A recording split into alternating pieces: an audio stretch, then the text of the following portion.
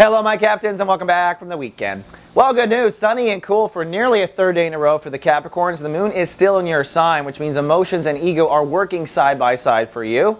This is a great time to go do what you do best. Make decisions, be the captain of the ship, be a leader.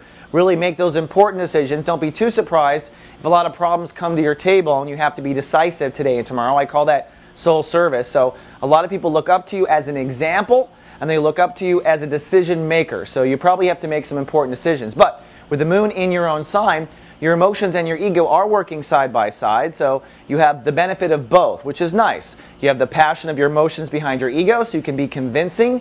And you have as well the strength of your ego behind your emotions. So you don't look too soft. You look strong and you look captain-like. As then around the sun, not such the same story. This month Capricorns are working on trust and intimacy issues. And as of today, we're in chapter 1 of Sun in Leo. Now remember, Leo is the focus of our power. If you're just joining Soul Garden, welcome. This month Capricorns are focusing on their power, that's Leo. Their celebrity, that's Leo. And for a Capricorn to step into their celebrity, they must have clear boundaries. And that's really what Capricorns do best. They're really excellent at boundaries. When a Capricorn says no, you know, they mean no. But the question is, should you have said no? That's the question this month. Where do you say no? Where do you not say no? When do you open it up? When do you not open up?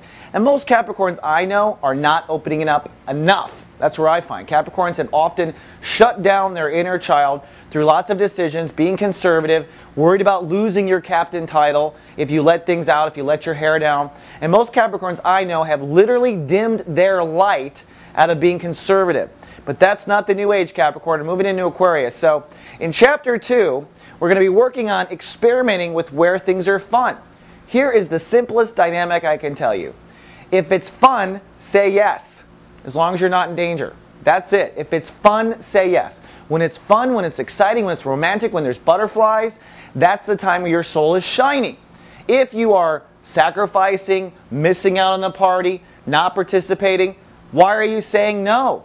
That's the question. So in chapter 1 we looked at why you're not listening to yourself in the first place. In chapter 2 we're going to look at why are you making certain decisions and what is the premise behind those decisions. So today we begin that journey and you might start experimenting with yourself in the given day. Alright Capricorn, that's all I have for Monday. I'll see you folks tomorrow with more. Live, love, be.